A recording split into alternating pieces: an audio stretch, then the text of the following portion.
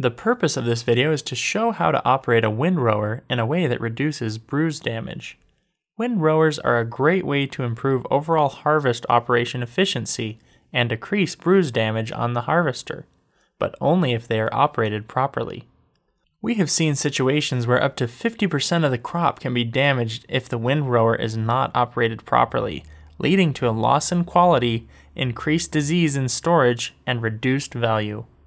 One of the most common causes of bruise damage on windrowers is not carrying enough soil on the primary conveyor. If the soil load on the primary is too light, tubers tumble and roll as they reach the top of this conveyor. Windrower operators should constantly monitor the soil load and adjust forward speed so that some soil is carried over onto the secondary conveyor. This layer of soil also provides cushioning to potatoes as they fall from the primary to the secondary.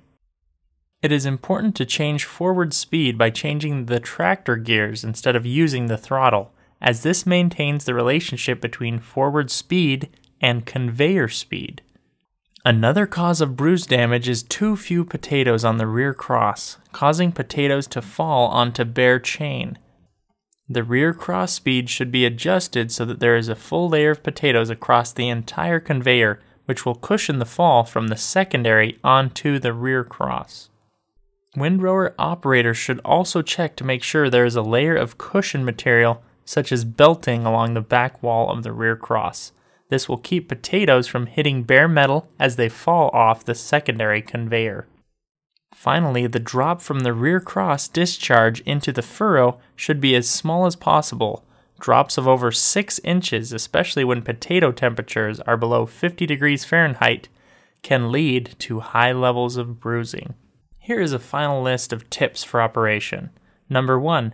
Change tractor gears to speed up when soil load on the primary chain is too light, and slow down in wet spots. Do not adjust the throttle as the change in RPM changes the conveyor speed relative to ground speed. Number 2, if too few potatoes are on the rear cross, slow it down by adjusting the hydraulic motor.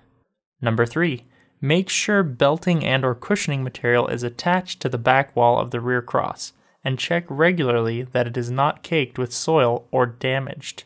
Number 4, lower the discharge end of the rear cross as close to the furrow as possible to minimize the drop height.